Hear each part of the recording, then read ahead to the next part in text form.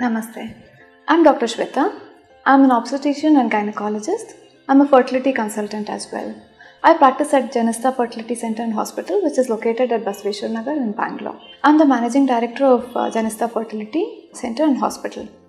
Janisthaa. Why Janisthaa? What does Janisthaa mean? Janisthaa means desire. Most of the people come here with a desire to conceive, and that is why we chose the name as Janisthaa.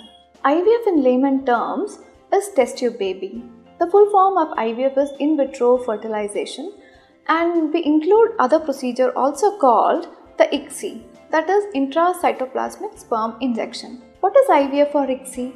It is one of the method to help people conceive.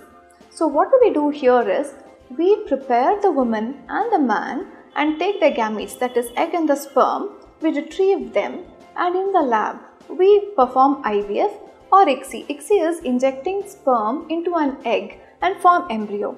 This embryo we will be placing in the woman's uterus.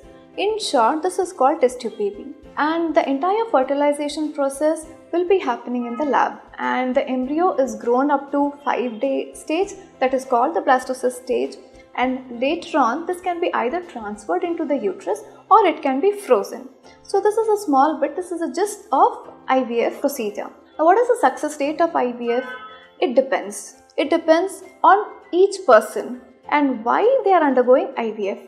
So generally on the whole we can say that the pregnancy rate is between 50 to 60%, but then it varies from person to person. See, a pregnancy rate is very generalized term. It is either 0% or 100% for the person who is undergoing this treatment. So generally the pregnancy rate is really good when the person is undergoing IVF for male factor like oligospermia or azoospermia and severe male factor and bilateral tubal block.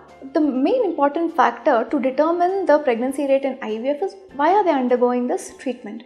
Suppose if they are undergoing this treatment for male factor like oligospermia, severe azoospermia, or if they have ejaculatory difficulty and ejaculation, or people having both tube blocks. So these are the set of people who would get pregnant in the first attempt. For them the pregnancy rate is much higher than 50 to 60%.